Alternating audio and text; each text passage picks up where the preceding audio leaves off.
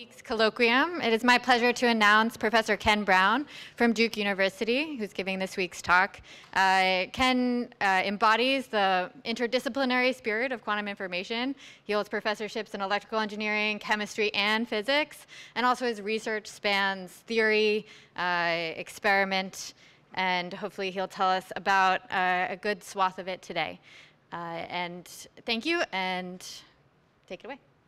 Thanks, Sarah. Thanks for having me. I'm originally from Washington. I've been in exile for so long, I now usually say Washington State. And every time I say it, it really makes me sad. So it's great to be back to my home state. I'm at Duke. Duke was built in the 1920s and pretends to look very old. And I'm also a science advisor for this startup company, INQ.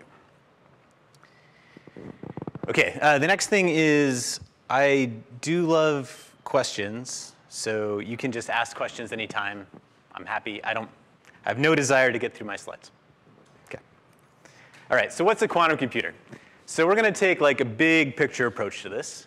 So we're just going to think about a quantum computer as basically a type of accelerator, which is capable of processing information using the rules of quantum mechanics. All right. So when we take that approach, we can think about what goes into building a quantum computer. And I really like this 2019 National Academy's report on quantum computing. I recommend, if you're interested, taking a look.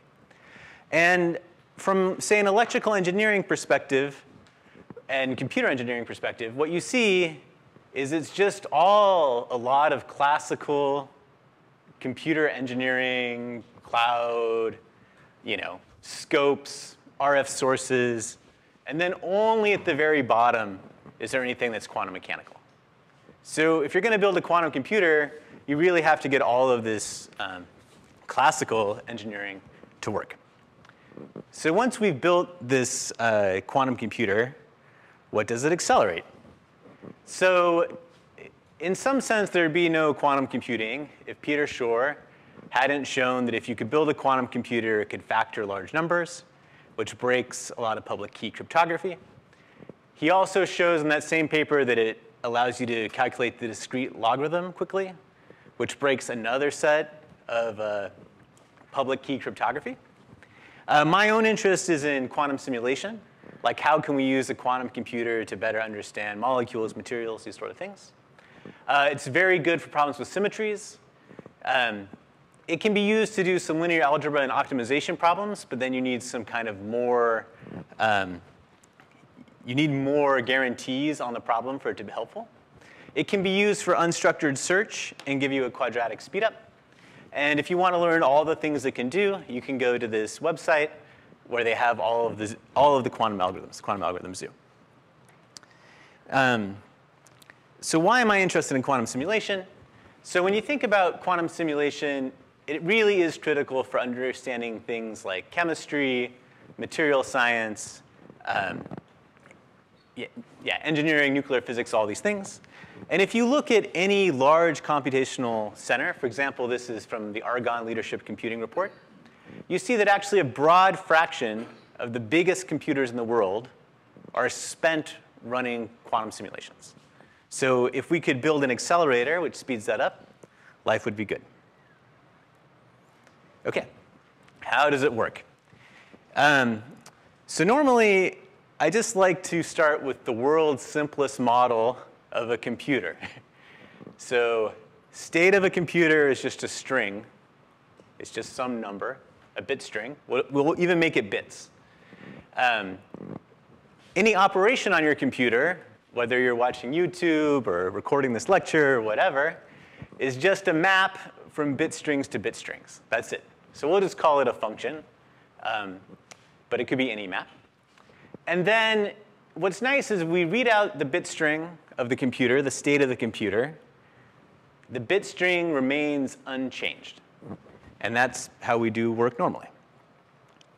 So for a quantum computer, the state of a computer is a complex vector of unit length. So let's imagine there's a vector psi. It's a complex vector.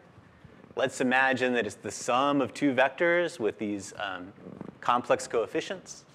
And then it has to be unit length. So if we take the inner product of these vectors, if the inner product of size 1, operations on a quantum computer just map vectors to vectors.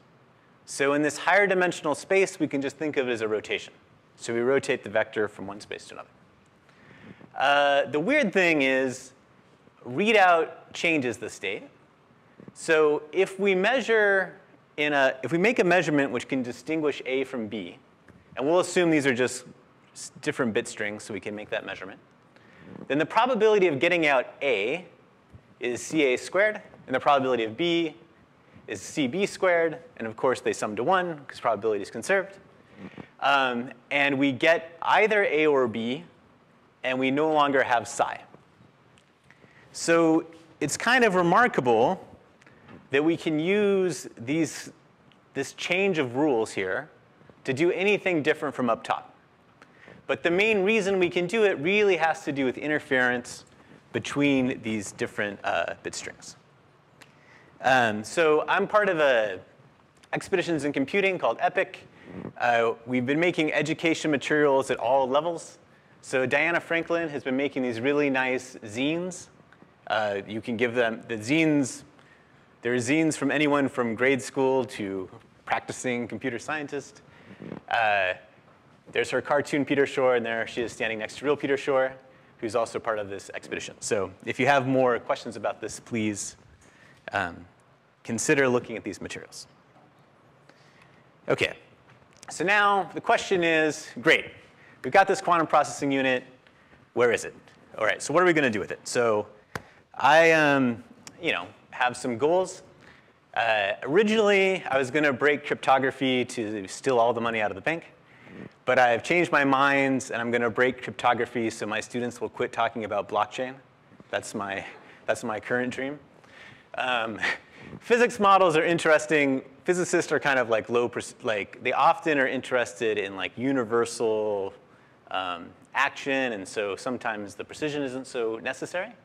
And then I'm really interested in simulating molecules because I guess my background in chemistry. So what does it cost to do these things? So the problem is our current devices have hundreds of qubits, and they fail like 1% of the time. And the problems that I want to solve using complex molecules, they're going to take kind of 1 trillion operations. And then the good news is they only take about 1,000 qubits. So I don't have to build a machine that's that big in some sense. I only need 1,000 qubits. But this operation error is far from where we are right now.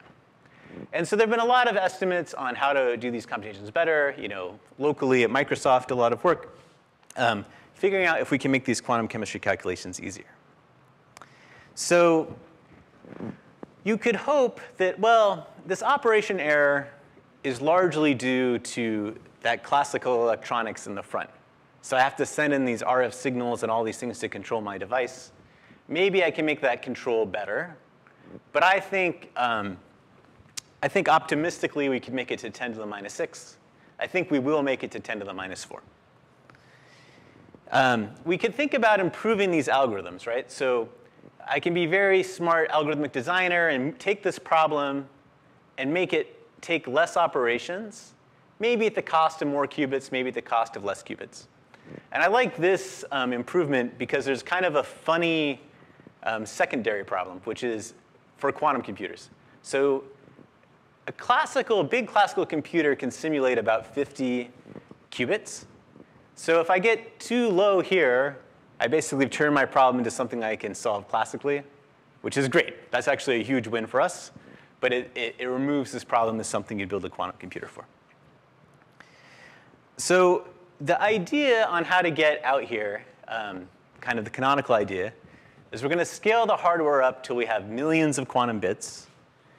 And then we'll use quantum error correction to transform millions of noisy quantum bits into fewer, very high precision quantum bits. So that's the goal. And so people can show that I could break, for example, RSA 2048 using about 10 to the 10 gates. sorry, that should be Gidney. Gidney and Akara showed that it would take 20 million physical qubits in about 8 hours. So if you get to 20 million physical qubits, then you should become very nervous about your bank accounts, I guess. All right. So how are we going to build these machines? Like, what are we going to actually build them out of? So there's actually tons of choices of quantum bits. A lot of the early work was done with NMR because NMRs are like super useful machines that already had all the control systems, but they don't make the best quantum computers. You could make them out of anything that holds the quantum states, photons, neutral atoms, quantum dots, dopants in materials, atomic ions, superconducting qubits. And at present, atomic ions and superconducting qubits are, in my mind, ahead because they have performed the most complex quantum processes so far. But everyone is not, no, everyone is, there's still space to go, for sure. So when it comes to this idea of scaling hardware, there's kind of this divide between atoms and photons, in which I'll put things like NV centers in atoms and photons, where you have like atomic systems that are pretty well defined. Every single qubit is the same by nature. Nature makes the atoms the same. There's usually weak coupling to the environment, but there's challenges in figuring out how to control and confine many of them. And so, for example, in ion traps, where I work, I wrote this paper recently with researchers at Lincoln Labs at Berkeley, where we just kind of dream about what would be the ideal sort of chips we could make if we could fabricate any sort of chips, and what we see as the problems there. On the solid state side, every qubit is the same up to manufacturing defects. And this manufacturing, we can make great chips for our classical devices, but the tolerances of making quantum devices are much, much harder. As a result, there's this stronger coupling to the environment, and small changes in layers, a few atoms moving, could cause problems. But my colleagues who work on this, they always say, well, we can print as many qubits as we want. Right? We have these big fabs. I'll just print all these qubits. So I'm a huge fan of this paper. But snarkily, why have they chosen only to print 6? And in fact, there are only 3 qubits in this picture. Actually, there are only 2 qubits in this picture, because they have to use 3 spins per qubit. So this printing as many as you can fit on a chip hasn't panned out so far. So just looking at superconductors and trapped ions, current state of the art, superconducting qubits, we have these superconducting wires, distance junctions. 1 qubit gates are microwaves. 2 qubit gates are due to capacitive and inductive coupling. There are huge quantum simulators, just north of us in British Columbia. This company, D-Wave, makes these 5,000 qubit devices. There are universal quantum computers of 55 qubits or so at Google and University of Science and Technology in China. 127 qubits announced at IBM. There are public cloud processors everyone can try out. IBM, these startup companies, Rigetti, these also startup companies. On trapped atomic ions, internal state of the atoms are the qubit. We use microwaves or lasers to control them. I'm not really going to go too much into the details of trapped ion computing, but we can use the motion to create 2 qubit gates between them. Quantum simulators, there have been up to 300 qubits at NIST. Universal quantum computers, kind of 20 qubits, 30 qubits at the time. And there are public cloud processors available for ion traps as well, from IonQ, Quantinuum, and Alpine Quantum Technologies. So then I just want to go a little bit more into some details about these 2 technologies. So superconducting qubits, the basic idea is you just have an LC oscillator. And that LC oscillator forms this harmonic well quantum mechanically. And then I have these quantum mechanically, I end up with these discretized states. If we replace the inductor with the Josephson junction, the nonlinear inductance leads to an anharmonicity in the well. And it actually leads to quantization of magnetic flux through this LC oscillator. And this quantumization of magnetic flux has been used for things like squid magnetometers for a long time. So the transmon is kind of the current state-of-the-art superconducting quantum computer, superconducting qubit.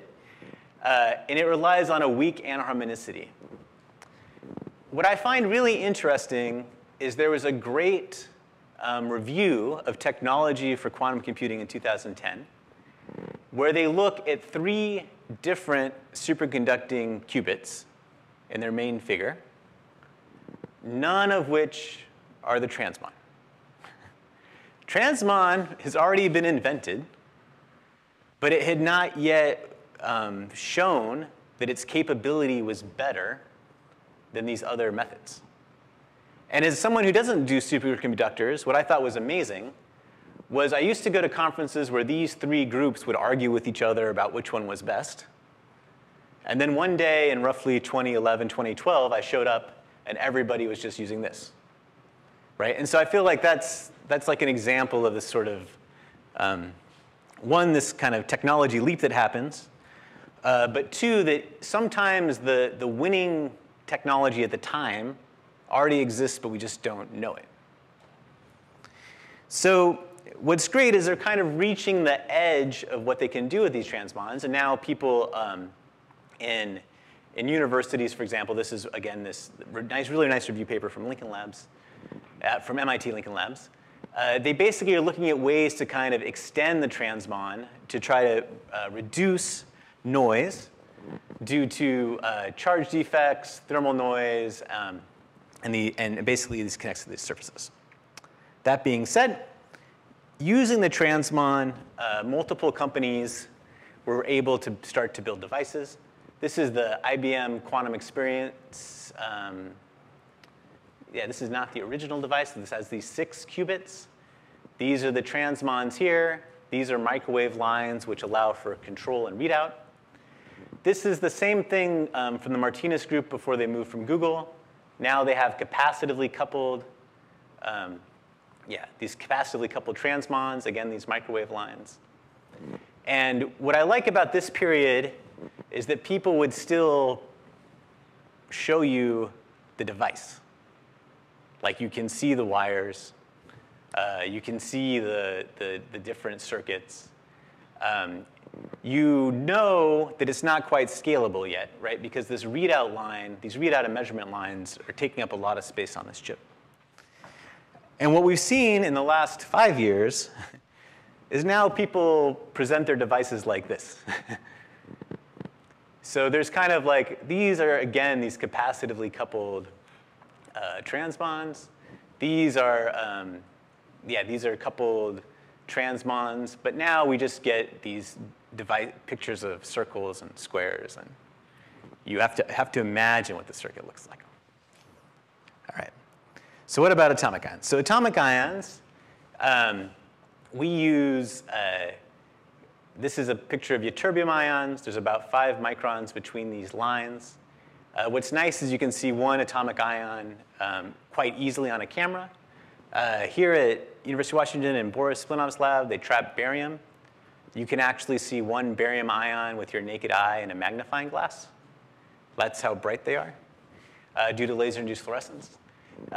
There's many possible atoms to pick. They all have very good properties.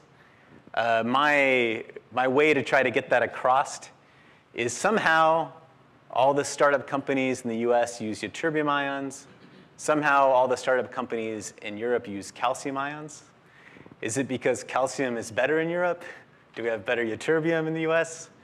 It's not possible, right? So really they're comparable. And so so Sarah's starting this calcium ion experiment. I have also calcium ion experiments. How do we turn them into computers? Well, the basic idea is we have these complex surface electrode traps, which allow us to shuttle and hold many ions. And we can imagine having different types of zones, loading zones, section zone, memory zones. These things are made with very standard CMOS fabrication techniques, pretty standard CMOS fabrication techniques. This particular trap is from Sandia. To do the individual addressing, in my work with Jung-San Kim and Chris Monroe, we use a 32-channel AOM which is actually acousto-optic modulator, which is actually built to cut the masks to make regular classical circuits. So that's like a nice, it does a really lucky break that it turns out the laser that cuts masks to make regular classical computing circuits is a great laser for driving ytterbium. So we can just borrow all of that technology. So we've been using this for both an IARPA-based program to look at error-correcting codes. I'm the director of this NSF STAC collaboration. We're trying to make it open, like academic, open ion trap lab. And then the Department of Energy has this QScout collaboration based out of Sandia, where if you want to run something on their QScout experiment, I'm also part of that collaboration, you can email them, and we actually just closed the last round of proposals, but we'll have them next year. So if we go back to this 2019 progress report, this is where we were at that 2019. There's experimental quantum annealers, like the D-Wave device. There were small tens of qubits gate-based quantum computers. And there's this roadmap to getting to what we want to get to, right, which is large-scale devices. So how have we been doing, right? So I don't know. Whenever people make these kind of trees, we should go back and see if progress has happened. So this first thing, which is demonstrating a quantum computer can do anything faster than a classical computer, was originally called quantum supremacy. Part of the community has moved to calling it quantum advantage. What's nice is that basically happened that year, 2019, at Google. And then, again, the University of Science and Technology in China showed that it can work anywhere in the world in 2021. It wasn't a fluke. Quantum error correction, which is going to be the rest of my talk, is partially done. But what's been amazing is there's been this huge list of papers basically coming out since 2020. So before 2020, there are a couple things that are pushing there. And then since 2020, there's been kind of this deluge as basically our technology has become capable of almost getting there. And I like it because it also shows that it's very repeatable. Yeah?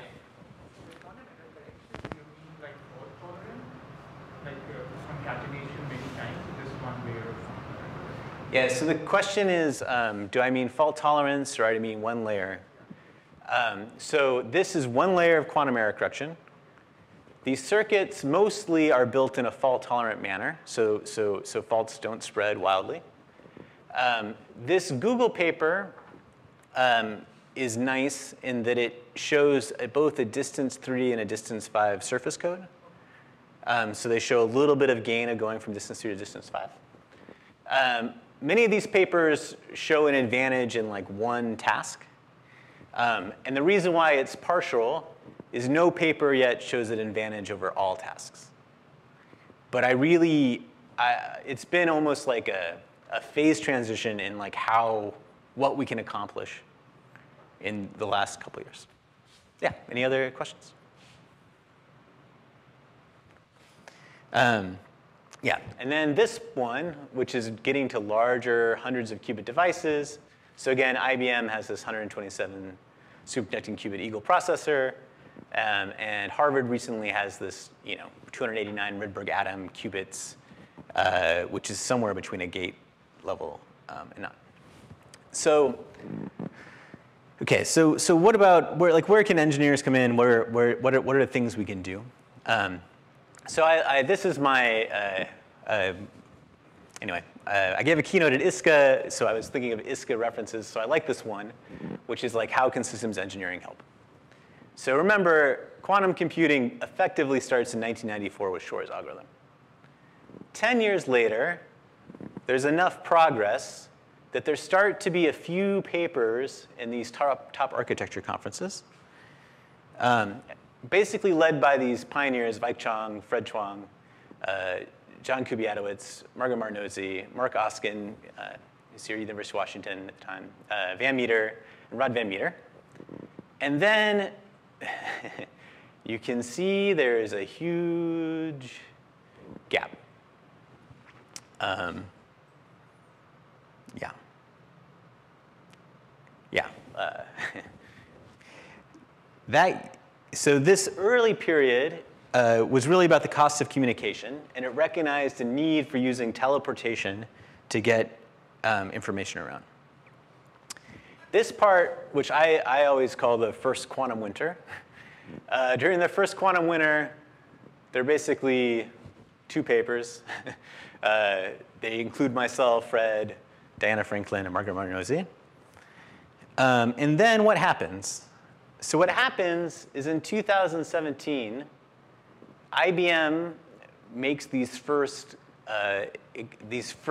computers available on the cloud. And since then, there's been this remarkable growth in people looking at how to architect and control these real devices.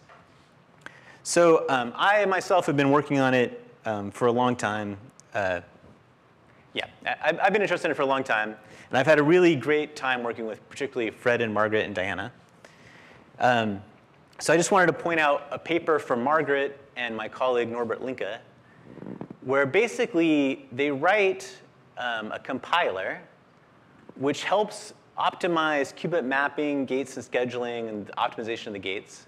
And they actually apply it to 3 systems. They apply it to IBM's Open Chasm, to IBM system. They apply it to Rigetti, which is the startup company. And they apply it to Norbert's ion trap system at the University of Maryland. And I think what's great about this approach, right, is it actually helps all of them get better. The systems level approach works for all these things. And it pointed out to me that we have kind of this question of users, like who is using a quantum computer, and how can we give them access to all the pieces they need. So I always think there's someone who's like an algorithm runner. And so the algorithm runner just wants the answer to the problem. They don't actually care how the computer gets that answer, right? In some sense, we see this all the time, right? So if I need to optimize anything, I have a gazillion functions or machine learning techniques or anything I can use to do the optimization. But oftentimes, this user just cares that it's optimized or feels that it gives it a better answer than they started with. The second person I think of is kind of like quantum computing is kind of a circuit optimizer.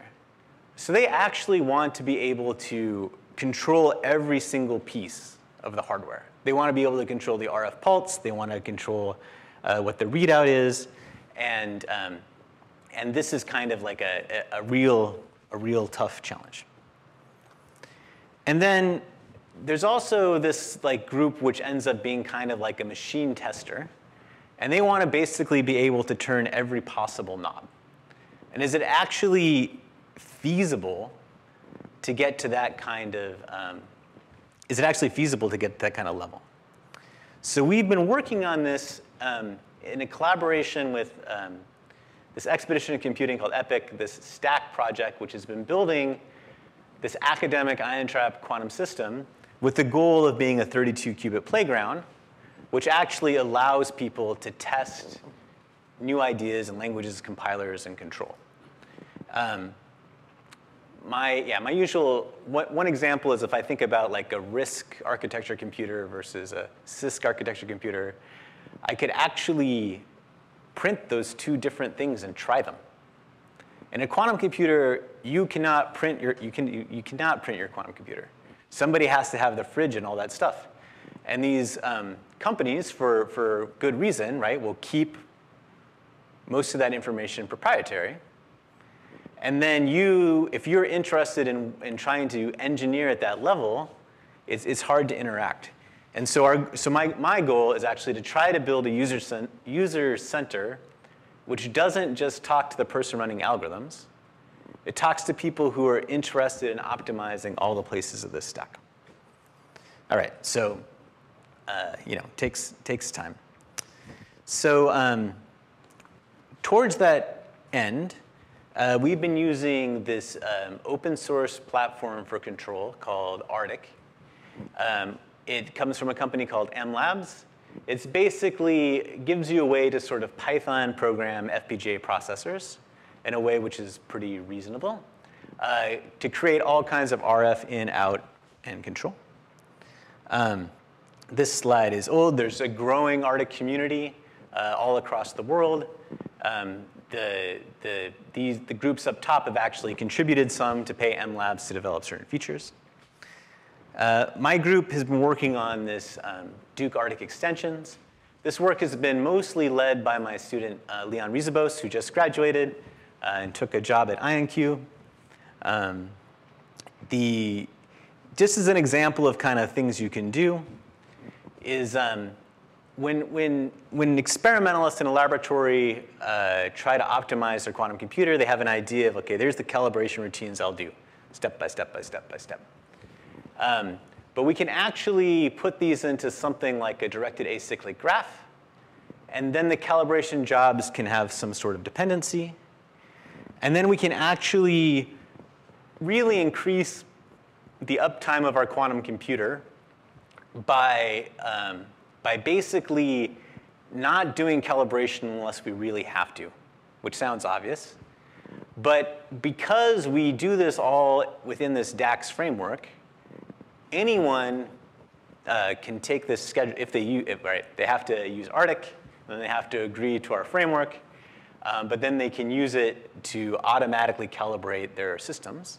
And then I think there's a lot of interesting research questions about, like, given your actual system, what is the best kind of graph to pick? What's the best way to hunt through those graphs to find them? Pretty open. And then we know that at Google, they use a similar, they showed that they use this directed acyclic graph to control these things, but we don't have access, of course, to their control hardware and software. Recently, last month, Leon won the Best Paper Award for building a functional simulation of basically these Arctic software, Arctic hardware and software. And it turns out that this functional simulator, which doesn't require you to accept the rest of our framework, but just gives you a way to functionally simulate this device from this open source company, has been our most widely adopted feature. So people across the world are using it. All right. So second thing, and why I think it's really great to bring in like a systems level engineering approach to these things, is that often people building these devices are trained as physicists. And physicists basically believe in n equals 1 or n equals infinity. And they know either 1 is the best or infinity is the best. And in ion traps, it's kind of the same thing. They say, oh, we need 2-ion, 4-ion chains. This is a nice paper from Oxford with like really high fidelity fills, 0.1% 2-qubit gates. And in work with Jung-San Kim, we've been working on 2-ion chains to get really high fidelity 2-qubit gates. But we actually don't know what the longest possible chain could be. So Chris Monroe, this is an example of a quantum simulator pushing to sort of 50 qubits. And in some work with my student James Lung, we actually don't think there's any in-principle reason why you couldn't get this kind of fidelity on a 50-ion chain. Just right now in practice, we can. So then what's great about some joint work with Margaret, which I like, is that her student Prakash and my student Dripto, but this is mostly Prakash's work, basically said, well, that's crazy. Obviously, optimal chain length depends on all kinds of things. And what they found was the optimal chain length depends on our error model, what the connectivity between our different kind of ion trap gates are. We had slightly different timing models based on the pulse forms for the 2-qubit gates. And the surprising thing for me was actually different choices for different algorithms. And the basic reason has to do with parallelism. So this different amount, yeah?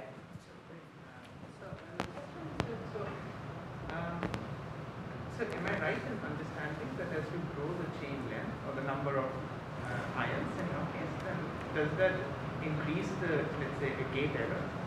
So is the gate error per gate dependent on the size of the system? Yeah, so the question is, does the gate error depend on the chain size? And so what I can tell you is, in principle, the answer is no. But in practice, the answer is yes. So in practice, the best gates we've had have been on small ion chains. Problem for like threshold theorem? And so the next question is about threshold theorem. So the threshold theorem says that if I could build a large enough error correcting code, I can make my errors arbitrarily small. But to get a large enough error correcting code, I need many, many, many ions. So my claim is that that will not happen in a single chain. You will need many chains, no matter what. And so then you need an architecture, which this is the cartoon of, where you have 4 separate ion chains. And then you need some way to get information between the different chains. But that's great. So yeah, so in the last 5 minutes, I just wanted to say a tiny bit about quantum error correction. OK, so yeah, obviously, I'm just trying to give a colloquium talk without too many technical details. I could talk your ear off about technical details all day long. I can start right now. One thing my group has been working a lot on is thinking about different types of ways to make error correcting codes. And so we've been looking at extensions of kind of known codes, of Shor codes, Bacon-Shor codes, surface codes, and derived a whole set of codes we call compass codes, which enable us to actually enable us to like move between these different pieces. They also allowed us to make very fast error correction decoders because we basically had an unlimited number of codes to test, and so we needed much faster decoders to test them numerically. It sort of ruined my breakfast during the pandemic because the bacon reminded me of vegan Bacon-Shor, and then this one, the decoder of a surface code, you could think about it, you have these blueberries and these bananas, and you want to find links that link them together. And so if I could figure out where these different links were, I could solve these things. So what's been great is these kind of compass codes, including the Shor codes with Norbert Linke. We just did some demonstrations of like longer Shor codes. IBM implemented a type of compass code called heavy hex code, which better matched their heavy hexagon lattice. And of course, surface code predates the idea of compass codes. But there have been many papers now showing surface codes with these surface electrodes. For the ion traps, we've been working, again, this is work with Chris Monroe's group, which has now moved to Duke. This is a picture of the black box, where inside there's this ion trap with all of these ions. There are 32 outputs to measure all the ions independently, 32 inputs to control them all independently. It was during the pandemic. These are the students working with Chris, who basically just worked at home and controlled this. Marco and Crystal were both research scientists and postdocs who have now joined us as faculty at Duke. We were able to show this Bacon-Shor experiment, which was the first experiment that had all of the qubits necessary to detect and correct all types of errors on this simple code.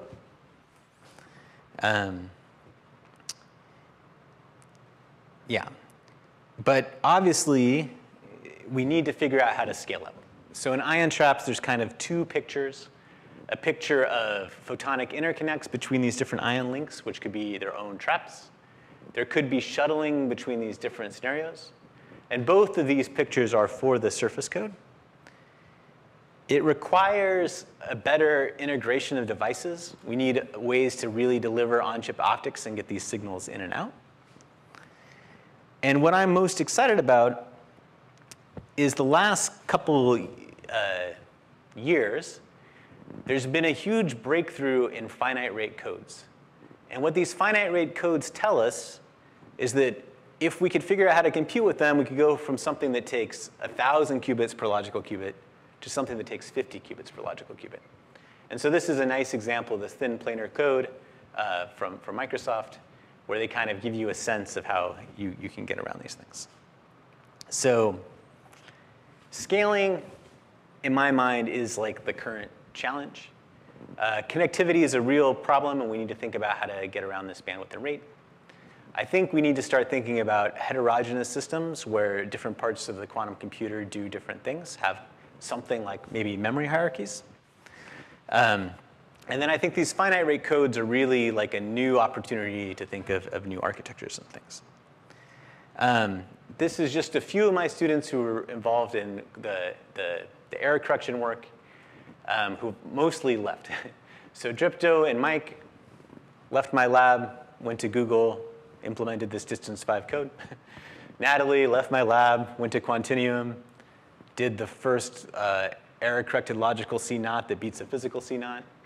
Muyan went to IBM, worked on the heavy hex code. I really should have made them all sign things to never do work better than me, but I didn't do it. Yeah, Catherine was an undergrad who just started her MIT PhD. Shilin will be looking for a postdoc next year, or you should just hire him as a faculty member. Skip that thing. And then Naryanan, who's was a grad student of Robert Calderbank and Henry Pfister, just started his faculty position at the University of Arizona. And then I'll just say, at Duke, we now have this big Duke Quantum Center. These are all of the students and Jared and his faculty members. We're very grateful for support from National Science Foundation, Army Research Office, IARPA, and the DOE. Thanks.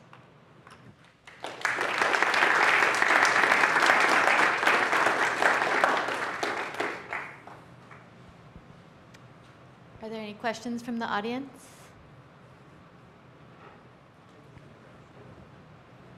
Go for it. Oh, yeah, here, you in the white shirt, sir.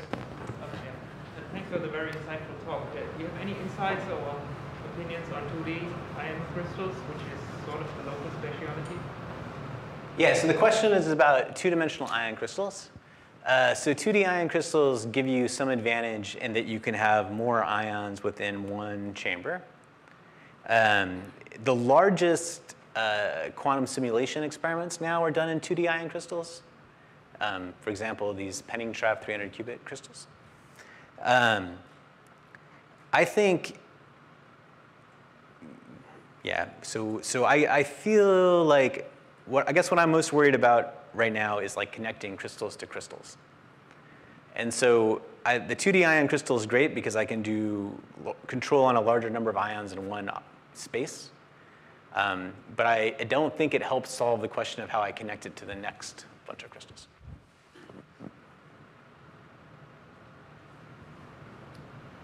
One of the things that I'm very interested in, right, is the possibility of transporting qubits between computers, right, which is best done with, I guess, photons. Yeah. What kind of information do you have about that, like the ability to like operate on photons or to transmit them? I remember reading a thing about a company trying to commercialize some sort of relay system because there is a limit to how far you can send a photon through optical fiber. Yeah. So first on the idea of photons as carriers of quantum information, there is an object called a quantum repeater. And building quantum repeaters remains challenging. And thinking about how to set up a network of quantum repeaters which allows you to continue mapping it through the fiber is tough, but we should think about it. The second thing has to do with, I mean, obviously didn't have any time to talk about how quantum teleportation works. But the neat thing about quantum teleportation is you generate these entangled pairs between two separate spaces. And that entangled pair has kind of no information. It's just a generic state. And if I measure it locally, I just get a random state with no information. But I can use those entangled pairs to create an effective link, right? So I kind of imagine in a short network, we'd use photons to generate these entangled links and then link things. And then in a long network, I would need these quantum repeaters so I could actually generate entangled photons at a larger distance. Does that answer your question? One of my thoughts on it was that you might not be able to link a photon from one machine all the way, say from coast to coast. But could you link a series of machines that then run an operation similar to something like Tor, where then you gain the same sort of security, right? Because of course you can't mess with one photon, right? Like the same way you can in the intercepted packet. Yeah. So you could think of like a quantum repeater as a small computer that just does the node.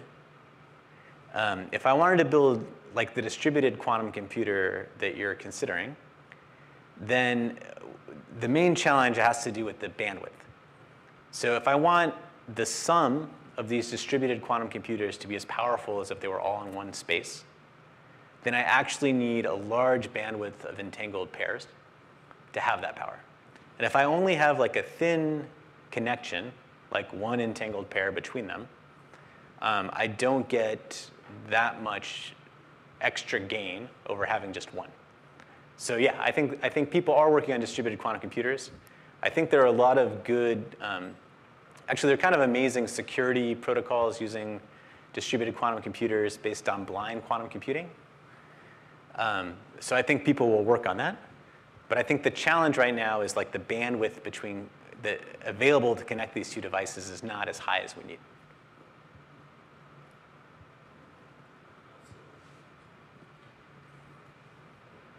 Oh, we'll just move on for a second. Sorry.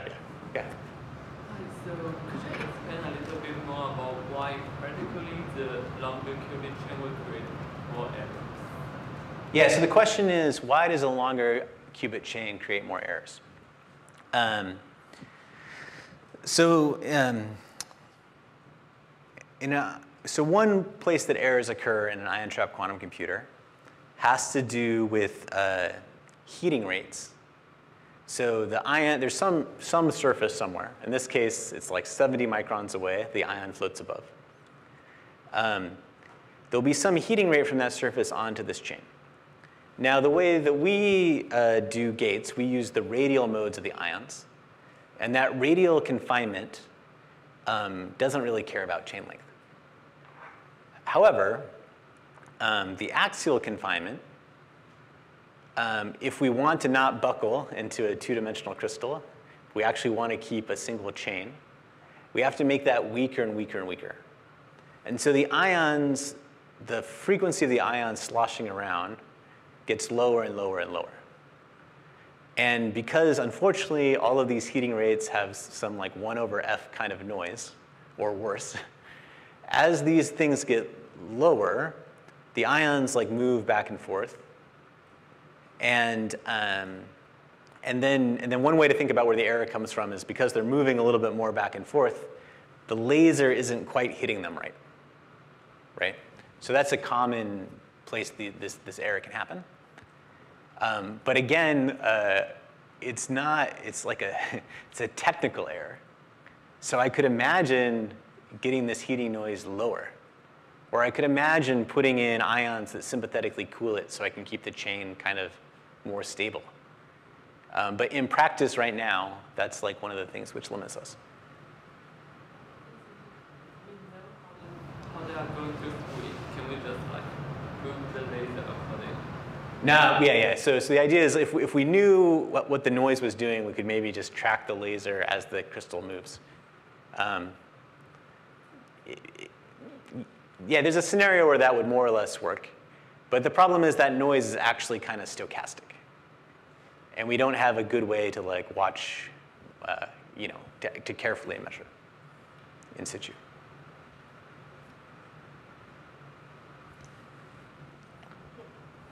Yes. I guess I have a couple of questions. So you had this plot where you showed the quantum advantage and you need error correction to attack certain problems. Yeah. So for quantum chemistry problems, so you're not really interested in a thermodynamic limit. So there's just some finite size that is interesting. Yeah. So what kind of finite sizes are you talking about? Well, okay.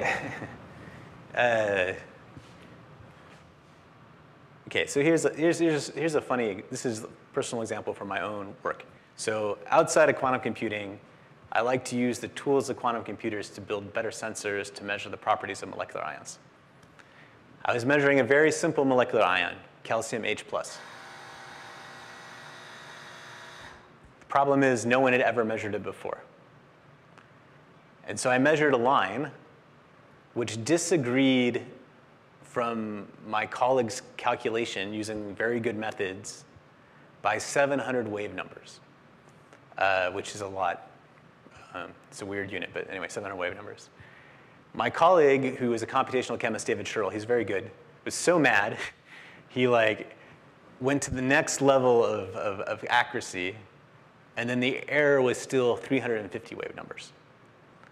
So that is a chemistry kind of, if you're a chemist, this is something you care about because the methods we have now cannot achieve spectral accuracy. They can give us kind of an accuracy which tells us whether things will work or not work at room temperature. But if I wanted to, say, predict the spectrum of molecules in outer space to better understand interstellar spectra, it's not good enough. Now, of course, you can't make money doing that, I don't think. If you know how to, let me know. The other thing that people bring up, and this is like what Microsoft has pushed on a lot, has to do with catalyst. So particularly in biological systems, catalytic center is actually very hard to calculate why it works because you have many, many electrons. And even though it's a finite number, it's beyond our current capabilities. And so what happens now is if you're an inorganic chemist and you make a new catalyst, you can go to your theory friend, and they can do some calculations and draw a picture and tell you how it works. But you can't go to your theory friend and ask them to calculate which of these will be better catalysts. That doesn't work, right? And the hope is, with a quantum computer, you'd actually start to be able to do that, which is then useful for all kinds of industrial processes, and we can make a lot of money and won't have to break into people's mix. I think that's all the time that we have. Thank you, everybody, for listening. See you next week. And if you have more questions, you can come down.